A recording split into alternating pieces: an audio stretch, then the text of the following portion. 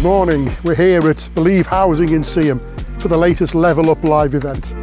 Today we're talking about one of the most essential subjects: jobs, skills, education, getting that pipeline just right.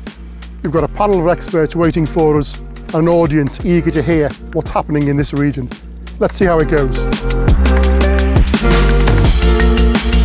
Today's been absolutely fantastic to see and hear about the region itself and how it's up and coming, and talk to other kind of functional experts and people within the audience, targeting the main issues around about the skills gap. There is something in seeing somebody like you doing something. So it feels like that career or that aspect of society is accessible to you.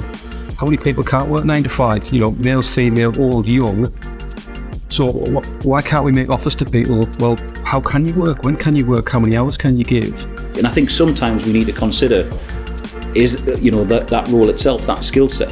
When we ask for 5 years of experience, do we really need it? It's massively important for everybody, sort of people and business, and we're seeing some gaps now that we need to start to think about what we need for the future. We know that there's huge recruitment issues in our economy right now, so it's good to make sure that people are on the same wavelength and also have shared values in solving the problems we see today. The world is digitising, and the same goes for everyday life, but it's also the case for industries.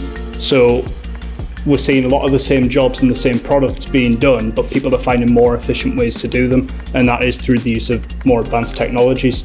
So you talk about construction, or is it, what's required? A bit of manual dexterity. Have you ever played a computer game before? Well, actually, you could probably control a digger.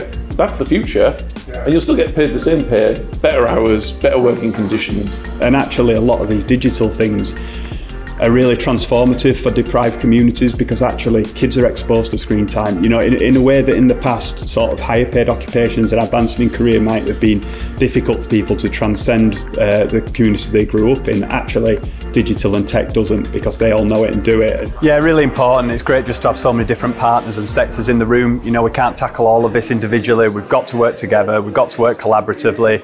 I think today's event has been quite exciting, actually. It's great to hear from the different partners about their visions, what they're doing as companies, and how we can all collaborate together to inspire the next generation. For us as an organisation, we're seeing this increase in expectations of standards, building safety standards, professionalise the sector, more qualifications required. So I think that link between business, colleges, government is absolutely essential if we're going to sort of resolve some of those problems now. The world of business and the education landscape, we need to broker more partnerships. And that could be everything from early skills investment, skills lesson plans aligned to the curriculum, aligned to career pathways. And at the end of it, you've got a well-rounded individual who's learned locally, and hopefully they'll stay local because they've got this range of knowledge about the business and how it works. It's not the job you're doing now, it's what potential you have as a person to do that.